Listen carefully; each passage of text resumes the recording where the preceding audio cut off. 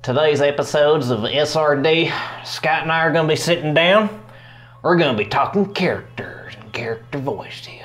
Okay. This is good. It's real good. SRD is proud to announce our brand new sponsor, Scabard RPG Campaign Manager, and it's exactly that. You can go there and keep track of all of your NPCs, your items, your maps, all of these things that you and your players can both access. If that's something that you need to do to kind of keep things in order, I know I do, I've been using it for years, you can find it down in the link below.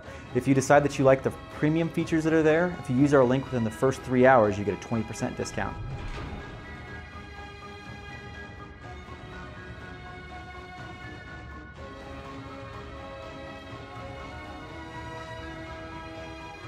Hi, and welcome back to SRD. I'm Scott. I'm Brian. And today we're going to talk about role-playing and character voice acting. How you can do it, what techniques that we can talk about, we can help you with, and just in general, how it works. So Brian is probably one of the better voice actors that I've met personally in real lives.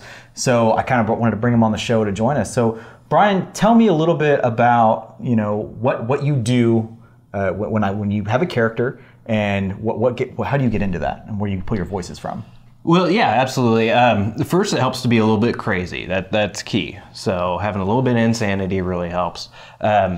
Second of all, I've always tried to stay away from staple characters. Okay. Right, or kind of what I call cookie cutter, cardboard cutouts. Sure. Wow, say that 5 times fast. We'll wait. They almost got it. Almost. But what I mean by that really is kind of like your mainstream classic characters that you see. So like Lord of the Rings, for example, right? What's the mainstream view of an elf in Lord of the Rings? They're uptight. They're above everybody. Right. Right. They're very standoffish. They need to get laid more than anything. So I've always tried to stay away from those staple characters and concepts. So I always really kind of started reaching out. Sure. And kind of getting different ideas and concepts. I'll go against the mold when it comes to character creation. Yeah, exactly. It's all about breaking the mold. Because when it comes down to it, that's where you get that uniqueness, that kind of flavor. Sure. You can take different mold ideas and put it together and make something unique. For example, in Shadowrun, I had a Minotaur. First time as a player, I got to play kind of more of your monstrous races besides some of your other fantasy kind of core concept races, right? So like your humans and your elves and your dwarves and your halflings. But I wanted to do something different than a Minotaur, right? So when you think of a Minotaur, you think of a big, hulking, bull-like beast with horns. And I thought, okay, in this world, what can I do to make that different? Right. Make him a cowboy. Country loving, cowboy boots, 6-shooter, Minotaur, right? So I always try to think outside of that box. Some of the other things that do help with that is honestly randomness. Whenever I have a character developed, so like on my way here last Saturday for a session, you know what I was doing on the way here in the car? I was listening to AM talk radio. Not because I wanted to hear whatever statements or topics were being talked about, but because I wanted to give my character a chance at a random conversation. Oh, okay. So one thing that is key as far as really good role playing, because things happen in the moments, it's always fluid and dynamic, right? You can have a structure as a GM, but conversations with your players are always dynamic. Sure. So you have to practice that dynamicness, right? That chaosness. And a lot of times things like that, there's a comedy show on FM channels like in Indianapolis area. I'll listen to that and I'll practice the character voice with that. Okay. As well. I know that one of the things that I like to do, if I have a specific voice in mind, you can get on YouTube, YouTube, and you can usually find tutorials on voice acting for that specific accent that you're looking for. Sure, sure. I know that I did a live game about a month ago that was in Ravenloft that, I really wanted that thick Slavic accent. So got on there, and it was about a 5-7 minute video that talked about, where to draw out certain vowels and where to hit certain consonants and those kinds of things. I probably lost it at this point, but you can find it, I'm sure. I think it's in our live play videos. But I worked really hard on that, and I did something very similar. So you know, I turned on the radio and I tried to, whatever they would say, I would repeat in that horrible accent, you know, that I worked on, just to make the character a little bit more different, a little bit more unique at the table, the virtual table. Yeah, absolutely. One thing I'll do when I'm coming up with a character idea, my wife will be in the other room and she'll start hearing a conversation somewhere. And it's me conversating with myself in that character, just to get through the mannerisms and the flow. And then with the body languages too. You can really get through as a player or as a GM to your players just by the change of body language. Yes. Because especially as a GM, you know, you have so many different characters, so many different things you're having to think about. That's one thing, is changing the body language helps with that. Body language and props. Yeah, nonverbals are, what, 80% of our communication. Right, exactly. You can have characters, especially if you go to a culturally specific town, for example, that you're trying to get across to your people. And yeah, maybe the blacksmith sounds kind of similar to, you know, the priest. But even if you're using the same accent, because they're culturally centered, you can at least do different body language. So, you know, maybe the blacksmith is, you know, got the ILS going on. That's imaginary lat syndrome for those of you that are out there. But you know, but maybe the priest has a, you know, much more of an inside body talk when he talks. Exactly. You know, he does very smaller movements. Those portray huge things to your players without changing the voice so much. Yeah, and there's the one thing I have troubles with is differentiating different ogres and goblins. I tend to have one voice, like ogres tend to kind of be this low voice, right? Goblins is kind of the same thing, but a little bit higher. But things that add to that nuance, because especially as a GM, your players have an imagination buy-in already, but adding those little nuances make a difference. So for example, one thing I do, if my characters, for example, are talking to a goblin, you kind of hunker down a little bit, right? Smaller creature, hunk down. If they're fighting a frost giant, stand up from the table, because what does that make your players do? It makes them look up. They look up, right, just as they were in real life, as if frost giants were in real life, which they are. So little things like that add into it.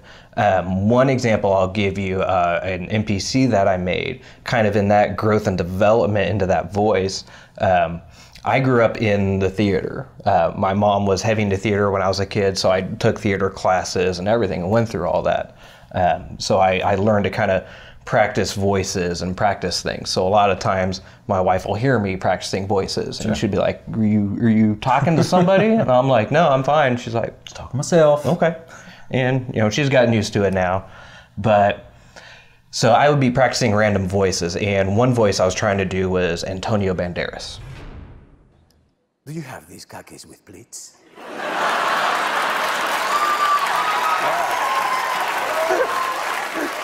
I don't even know what that means. There are a lot of people out there who need some pleats in their khakis after hearing you say that. It is horrible. Antonio Banderas, I do absolutely horribly. But what you do is when you're practicing in the mirror like I do, alone at night, sobbing and weeping, is even if it's horrible, you can still take that voice that you come up with and implement it into a character. Yeah. So in my campaign with my players that I have, I gave them the option of getting a house and buying it. And I thought, okay, well, now they have a house, now they need to decorate it. So I came up with a list of options. Okay, well, now I need to have a decorator NPC.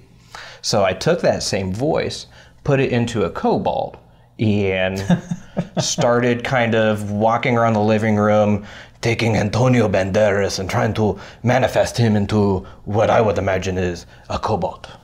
So I started hunkering down. I started bringing my sleeves forward.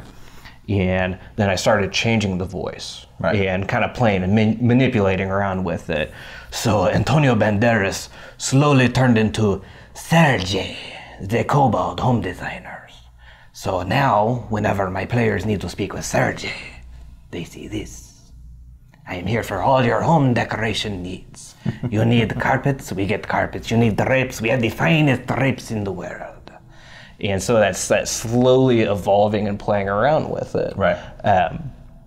And then it's taking that character on that car drive with that AM radio and having that random conversation. Yeah. There's that random commercial that pops up, right? Big sale tires. Serge is looking for big sale tires. And what that does is that gets you used to the randomness of that character. Because otherwise, you're only used to that one line you use as your character. So when you sit down at the table, whether you're a player or you're a GM, and somebody asks you something you didn't expect as that character, you lose that character because then you have to stop and think about it. Right. Versus practicing and having those random conversations allows you to then be better prepared with that character. You get those nuances down in that voice. Sure. So what I would say to that, as far as tips for when you have different accents for different NPCs, is to have your cheat sheet next to you as far as their names and where they're at, but also for their write down some of their mannerisms.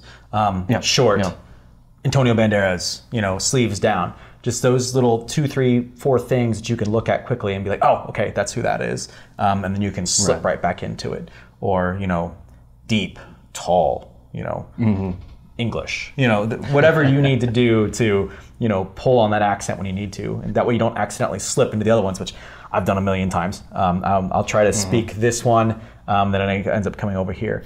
But I think the important thing to note is that you don't necessarily have to have the perfect accents all the time or at all, honestly. I think that as long as you're showing that effort, your players will appreciate it, or will appreciate it for you. Absolutely. It pulls in that little bit of depth, and at least if you give it a shot and at least practice at it a little bit, we're not Matt Mercer or any of the other voice actors that are out there, and there's nothing wrong with that, right? I think that there's an expectation for some people nowadays for us to be, but like anything, it takes a little bit of practice and a little bit of work.